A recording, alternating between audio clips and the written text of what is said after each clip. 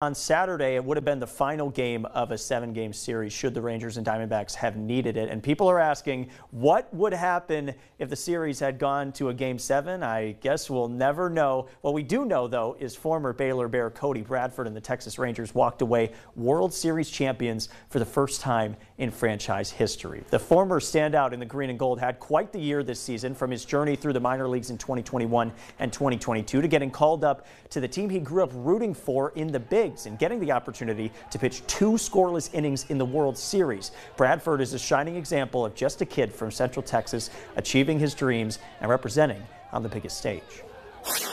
It was a dream come true. I think any little kid that grows up watching baseball eventually wants to, play in the major leagues and pitch in the World Series if they're lucky enough. And I was blessed with the opportunity to not only get drafted by the Rangers, which was the team I grew up rooting for, but also play for them this year and like you said, make a couple postseason rosters and get to pitch for them.